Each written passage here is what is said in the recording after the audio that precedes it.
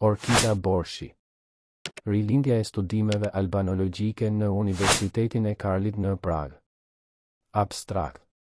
Studimet jugoslave me specializim për gjuhën shqipe titullohet programi I ri në nivelin bachelor, hapur nga viti akademik 2001-2012 në Fakultetin Filozofik të Universitetit të Karlit në Prag.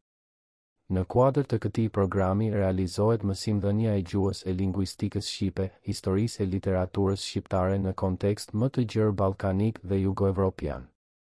Aktualisht 2012 është duke u përgatitur dhe në pritje të aprovimit zyrtar programi master për të njëjtin specializim.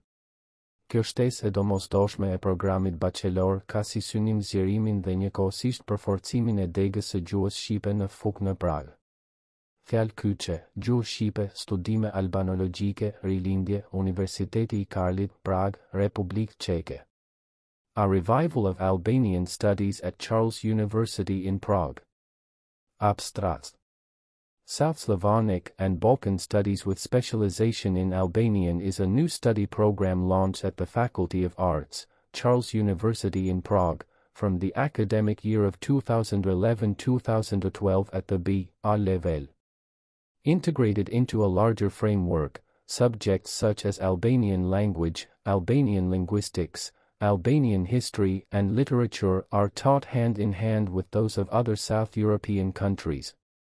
In addition to that, a new accreditation material, 2012, for the follow-up MA program also counts on Albanian studies and philology. Kjors, Albanian language, Albanian studies, Revival, Charles University, Prague, Czech Republic. Rilindja e studimeve albanologjike në Universitetin e Karlit në Prag. Roli I Shqipes në kontekstin evropian konceptohet si I rrezikuar. Kjo ndodh nga disa arsye. Në radhë të parë, kemi të bëjmë me një numër të pakët folësisht të shqipes si gjuhë të parë. Burimet oficiale janë të pasakta, megjithatë flitet për një numër ca 7 milion në përballë. Ky numër ndeshet me modifikime qoftë nga ana demografike, ekonomike, gjeografike, etj. Sa vjen e më tepër shfaqet veprimi I diasporës shqiptare në përballë. Nëse pikat e mësipërme janë sporadike, është më se e qartë se numri I folësve të gjuhës shqipe, si gjuhë të dytë, është shumë I vogël për disa shkaqe. Shqipja, megjithse konsiderohet si gjuhë indo-evropiane, nuk bën pjesë në asnjë nën grup të këtyre gjuhëve dhe njëlloj si PS. Greqishtja ose armenishtja konsiderohet si gjuhë më vete. Kjo do të thotë se relativisht shqipja është një gjuhë me pak afërsi me gjuhët e tjera indo-evropiane nga aspekti gjenologjik, I cili sjell me vete vështirësi në planin gramatikor e fonetik të gjuhës. Izolimi lingvistik I shqipes nuk është I vetmi në eksistencën e saj, të paktën këtu janë edhe dy pikpamje të tjera, ana historike dhe politike. Tradita e mësimdhënies dhe punës shkencore në fushën e albanologjisë në Fakultetin Filozofik të Universitetit të Karlit në Prag themelohet në shekullin e 19 të nëndrejtimin e lingvistit të shuar I Ujarnikut Gosturani, 173. Vazhdimësia e këtij projekti është her pas here e rrezikuar qoftë për shkak të ngjarjeve politike në Evropë, qoftë nga financimi I ulët I kësaj dege. Pas një ndërprerjeje të gjatë, ndodh që shqipja të rishfaqet në të njëjtin fakultet në periudhën e viteve 50 të shekullit të kaluar. Disa nga emrat e shkencëtarëve të shuar të asaj kohe janë V. Buben, V. Polk, B. Havernek, P. Novk, etj. Gosturani 281-283. I vetmi prej këtyre që është marrë plotësisht me shqipen ka qenë J. Ujarniku. Shkencëtarët e tjerë e kanë konsideruar kërkimin dhe punën shkencore në këtë fushë si shtojës të specializimit të tyre. Në të njëjtën kohë, pra po në vitet 50 të Universiteti I Karlit ofron mundësi studimi të gjuhës shqipe për studentët a interesuar. Kjo ofertë ndërpritet po në të njëjtët vite për arsye politike. Pas një pauze mjaft të gjatë, në vitet 90 të shekullit të kaluar ripërtërihet studimi I gjuhës shqipe në Prag, prapë për arsye politike, kësaj radhe në lidhje me konfliktin në Kosovë po në të njëjtën periudhë. Programi I rinovuar është 3 vjeçar, pra për nivelin bachelor dhe nuk qëndron gjallë. Shekulli GG sjell disa të reja në fatin e gjuhës shqipe në fukën e Pragës. Në radhë të parë katedra e studimeve jugoslave e ballkanike e strehon Shqipen nën krahët e saj duke I hapur mundësi etablimi e zhvillimi programit të akredituar me titull Studime jugoslave e ballkanike me specializim në gjuhën shqipe, I cili I hap dyert për të pranuar studentët e parë nga viti akademik 2011-2012 në nivelin bachelor. Më tutje shqipes, kulturës dhe historisë shqiptare I hapet mundësia të integrohet në kuadër të studimeve ballkanike dhe jugoevropiane duke përdorur metoda krahasimi midis shqipes dhe gjuhëve të tjera fqinje si dhe gjuhëve të tjera indoevropiane. Fjala është për studime areali që marrin parasysh anën filologjike të gjuhës. Kështu mësimdhënia e shqipes në Fakultetin Filozofik të Pragës vendoset në të njëjtën shkallë me atë të bullgarishtes, kroatishtes, rumanishtes, serbishtes apo slovenishtes. Pikët përbërëse më me rëndësi në programin studimor janë historia dhe letërsia, të cilat trajtohen duke marrë parasysh tërë arealin. Gjuha shqipe dhe lingvistika e saj qëndrojnë më vete në këtë program. Mësimdhënia e lingvistikës bazohet në aspektin sinkronik të gjuhës në nivelin bachelor. Lëndët përbërëse janë fonetika dhe fonologjia, morfologjia dhe sintaksa, pjesërisht leksikologjia dhe etimologjia e gjuhës shqipe.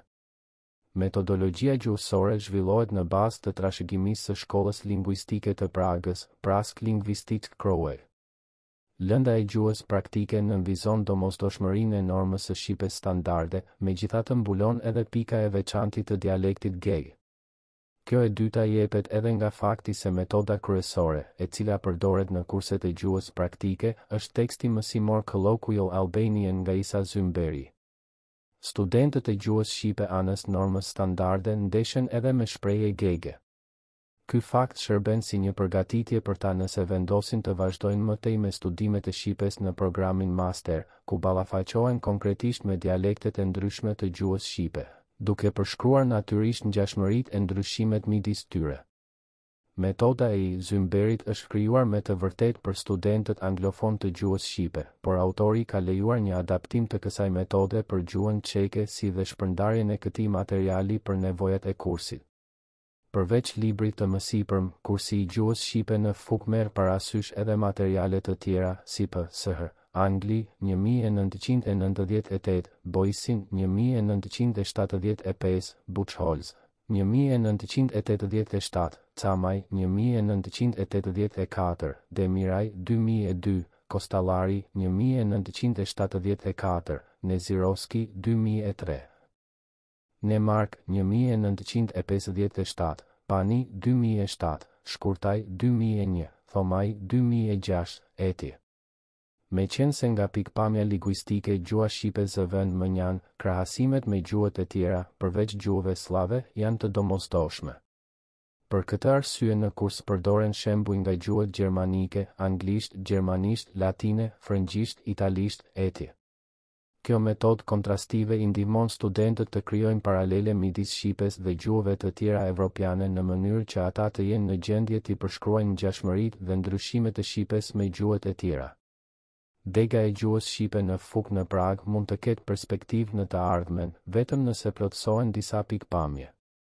Në radhë të parë nuk duhet të ndërpritet vazhdimësia e mësimdhënies së gjuhës, ashtu siç ka ndodhur disa herë në të kaluarën. Më tutje studentëve duhet t'u hapet mundësia për të vazhduar studimet në nivelin master. Aktualisht, kurset e programit master janë gati në pritje të akreditimit të shqipes nga Ministria e Arsimit të Shtetit Çeh. Një pikë gjithashtu me mjaft rëndësi është puna shkencore dhe mbështetja e saj në fushën e gjuhës shqipe. Në Çeki, vendosja e shqipes së bashku me gjuhët e tjera të arealit I krijon asaj mundësi të vëzhgohet nga pikpamje të ndryshme krahasuese dhe njëkohësisht integruese, jo vetëm në kuadrin evropian, por edhe në atë shkencor. Programi bachelor I titulluar Studime jugoslave me specializim për gjuhën shqipe nuk do të realizojë pa ndihmën e mbështetjen e personave të mëposhtëm. Ata të gjithë me mundësitë dhe punën e tyre e ndihmuan e po e ndihmojnë kthimin e kësaj gjuhe të lashtë evropiane në tokën akademike të Fakultetit Filozofik në Universitetin e Karlit në Prag dhe për mundimin e tyre u takon të falenderohen.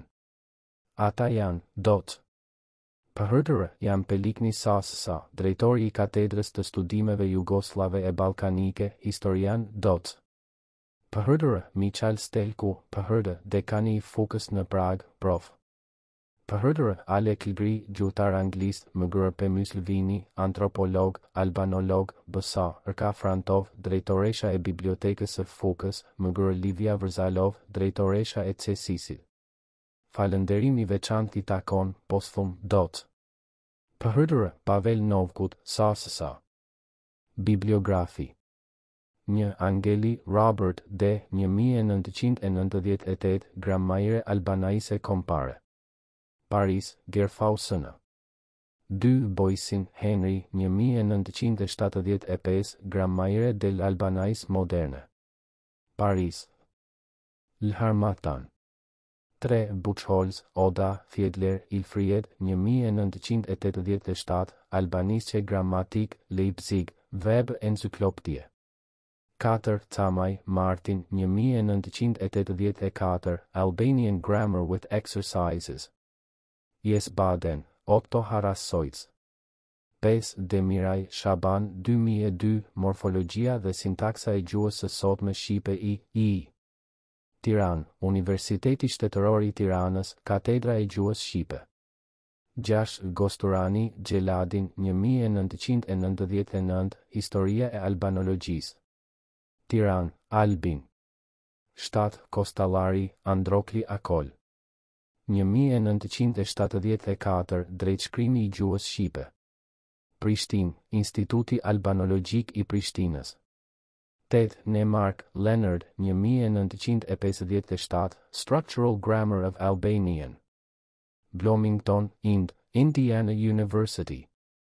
9. Nezirovski, Fatmire, 2003, Manuel de Conjugaison des Verbes Albanais. Paris, Lharmatan.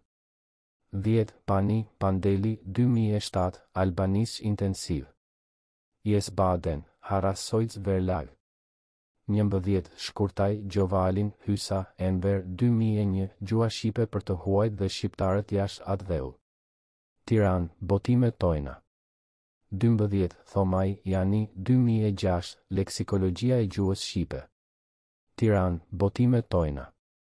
13. Zymberi, Isa.